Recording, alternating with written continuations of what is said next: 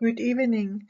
I'm going to tell you more about our biobanks and some of the genomic research that have already been done. To do genomic research or estimate genomic breeding values, you need pedigrees, performance data, and records of many animals. It also takes years to collect sufficient data, especially for reproduction. You also need a biological sample, for instance blood, tissue or hair, to obtain DNA of the animal. All these can be achieved through a biological bank with reference populations for the different breeds. In 2004, the Gary Biobank was established when the need for a biobank for Angora goats was identified in discussions with the University of Pretoria. 4 industry and 2 research flocks were included in the bank. In 2006, it was decided to include sheep breeds in the biobank. The Merino, Afrino and the Makwa Afrikaner research flocks of Gary was included in 2006. Subsequently, the Duni Merino breed was included in 2009 and the Meat Masters in 2010. In 2012, the Elsenburg Biobank was established at the Elsenburg Directory of Animal Science, and all their research flocks were included in their biobank. A project was established in 2014 for a merino reference population. In addition to the merino research flocks that were already part of the biobanks, 2 industry flocks were included in the Gary Biobank and 2 in the Elsenburg Biobank. Blood samples from high-impact sires were also included in the banks. The objectives of the biobanks are to maintain a resource or reference flocks of the various small stock breeds, to collect and store blood samples from animals in the flocks, to develop and maintain a database of pedigrees and performance data, and to provide biological material and data to South African research institutions. These are the number of animals with blood samples in the Gary Biobank. I just want to mention that we store 4 sub-samples for every animal. Okay, you can see that we have samples from 18,000 merino sheep from 4 different flocks. We also have samples from 11,000 Duni merino animals from 3 different flocks, samples from 3,700 Afrino sheep, from 2,615 Makwa Afrikaner sheep from 3 different flocks, and samples from 5,500 Meat Master sheep, for a total of 41,000 sheep samples. Then we also have samples from 20,700 Angora goats.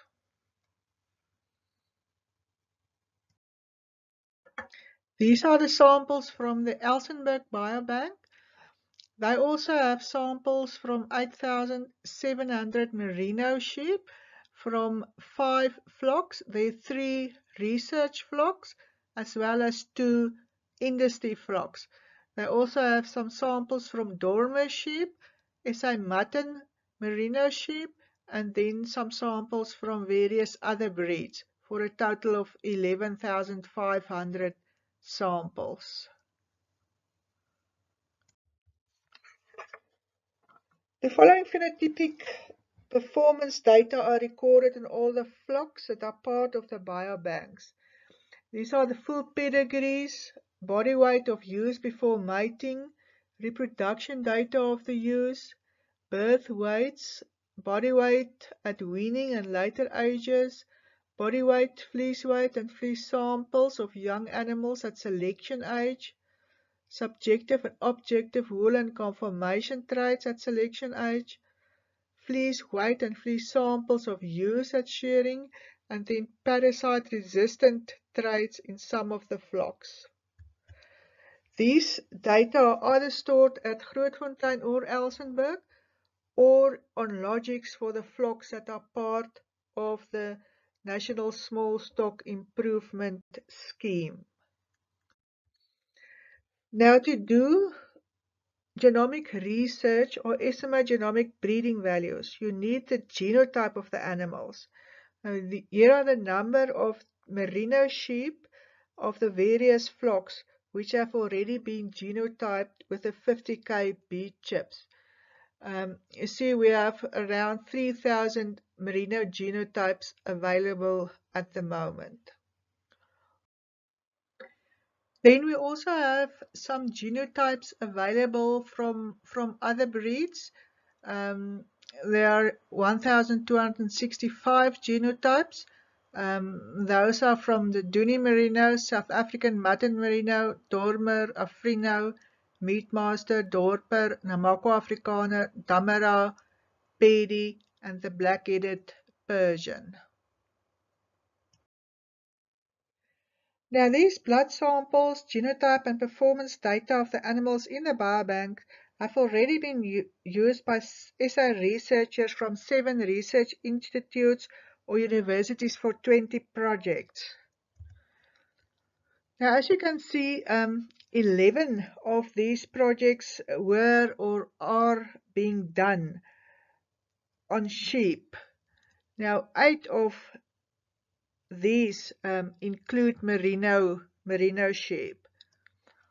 You can also see that many of these projects involve postgraduate students.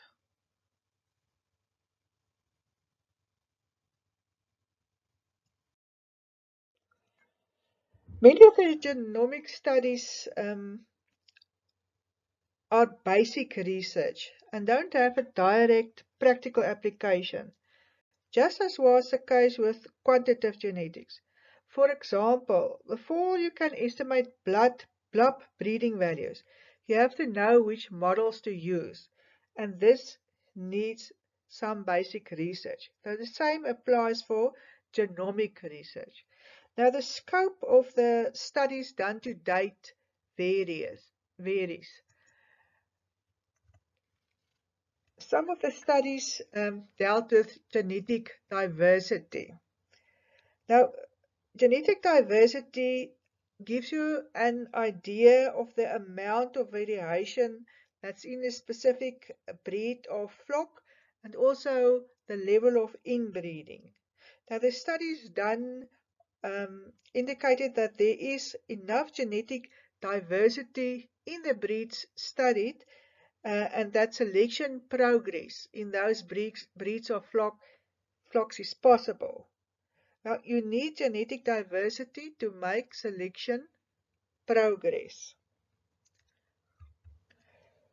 Furthermore, studies in Angora goats that were done on genetic markers led to the identification of the CYP17 mutation, which is related to hardiness. And this resulted in a breeding plan for selection against goats carrying the ACS- gene. Furthermore, QTLs were identified for fiber traits and body weight in Angora goats. 2 studies were done in which the Illumina 50K sheep and goat chips were verified for use in the South African breeds. Now, not all our local breeds were included when the respective chips were developed, but these studies showed that the chips can be used for most of our local breeds. 3 projects were done on the detection of selection signatures and genome-wide association. These include studies on reproduction in the high and low merino flocks, reproduction and body weight in merino and afrino flocks, and parasite resistance in Dooney merino sheep. Now, these studies tell us if selection for certain traits took place and which genes or areas on the chromosome are linked to certain traits. It also helps us to understand the underlying mechanisms involved in quantitative traits. Current studies also include the estimation of genomic breeding values. Now, genomic breeding values increase the accuracy of selection, especially for traits such as reproduction. Now, projects here include the first genomic breeding value analysis for the South African Merino breed, which SI Statboek will report on tonight, and then an investigation into possible cross-country analysis using South African and Australian Merino data. These are the projects in which Merino genotypes of the different flocks were used. You can see that the Cradock and Grootfontein flock genotypes were included in all 8 Merino projects. So thus, although genotyping is expensive, once the genotype is available, it can be used for numerous projects. Okay, I will give you some more detail on some of the projects that have been done. The first is a GWAS study including reproduction and body weight in Merino and Afrino sheep. It was done as a MSc at University of Pretoria. Now, 130 genotypes from the Grootfontein Merino stud, 129 genotypes from the Cradock Finewall stud, and 152 genotypes from the Carnarvon Afrino flock were used in the study. Traits included were body weight, number of lambs born, number of lambs weaned, and total weight of lambs weaned. Okay, this graph illustrates genetic relationship among the animals in the 3 flocks. These are the Afrino animals, and we can see they cluster quite separately from the Merino animals, meaning they are genetically different from the 2 Merino flocks. These yellow ones is the Cradock Merino animals, and these green ones the Grootfontein Merino animals. You can see that the Grootfontein Merino animals, there are a bit more variation within that flock than in the Cradock flock. Also, there's a bit of overlap between the Grootfontein and Cradock animals. This is due to the same sires that were used in the 2 flocks with the aim of creating a genetic linkage between the flocks. With this study, SNPs associated with the various traits were identified. These are the genes and SNPs associated with reproduction in the Grootfontein Merino flock. Now, after the SNPs has been identified, we went and then identified the genes that were close to the SNPs on the specific chromosomes. In other words, the genes that were associated with this specific SNPs and thus also associated with the specific traits. Now, in the study, there were some genes that were associated with number of lambs born and total weight of lambs weaned in the Grootfontein Merino flock. In the Cradock Finewall flock, there were also some genes, especially on chromosome 1, that were associated with number of lambs weaned and number of lambs born that need some further investigation.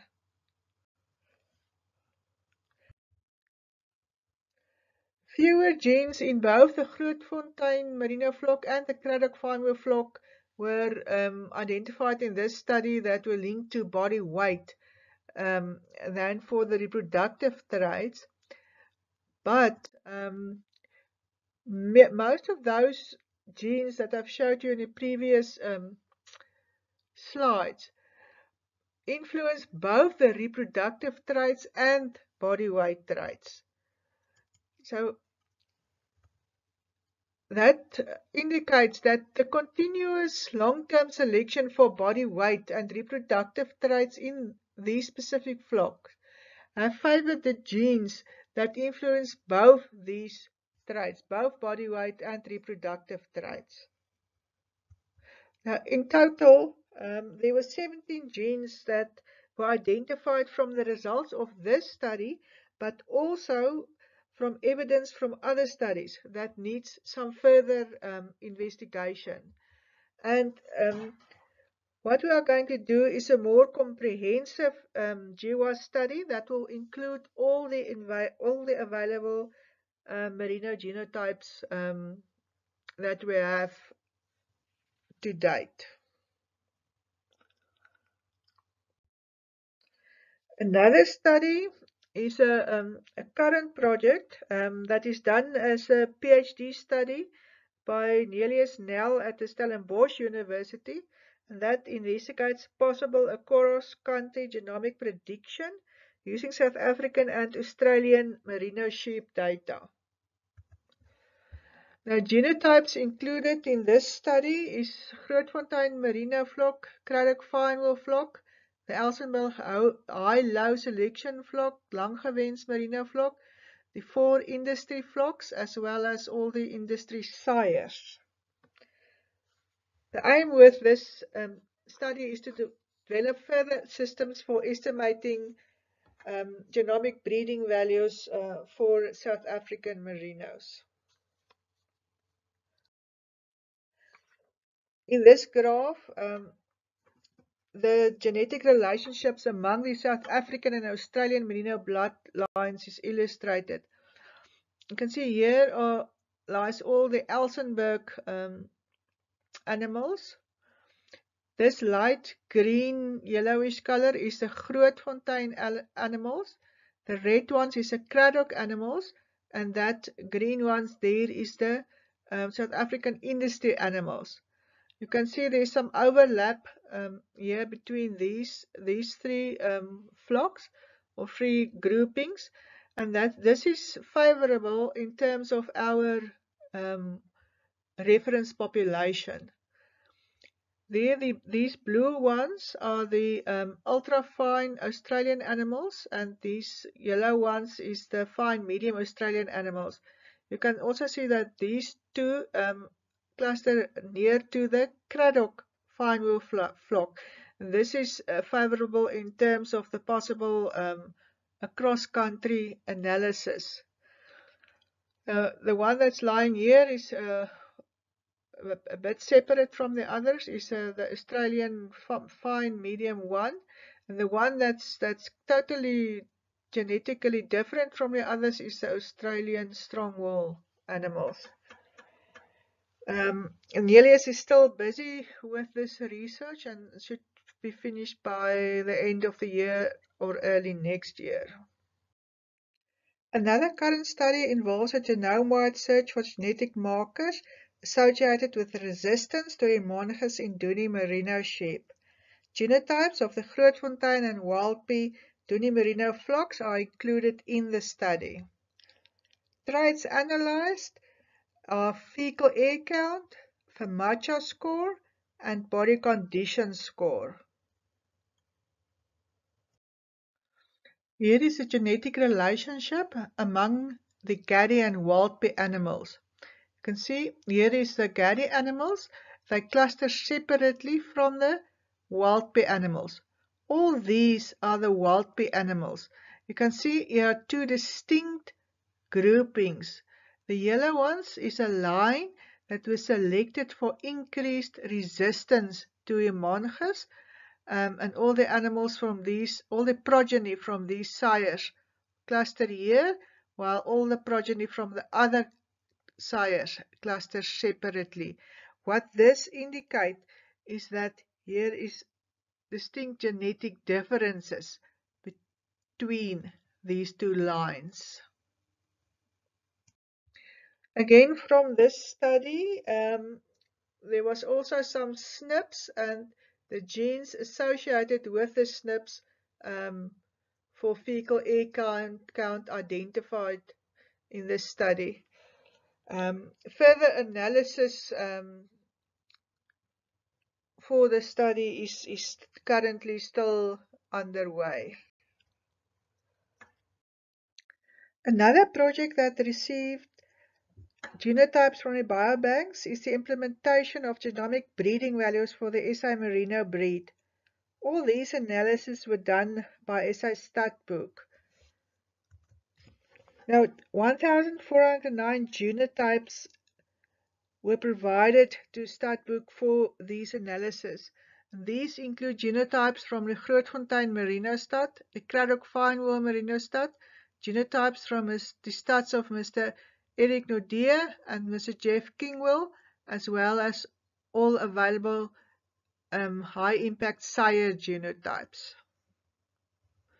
The pedigrees and performance data from the Logic database were used for this analysis. Studbook will report on this project later tonight.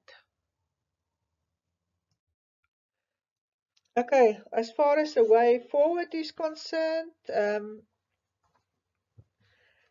we should keep maintaining the existing biobanks.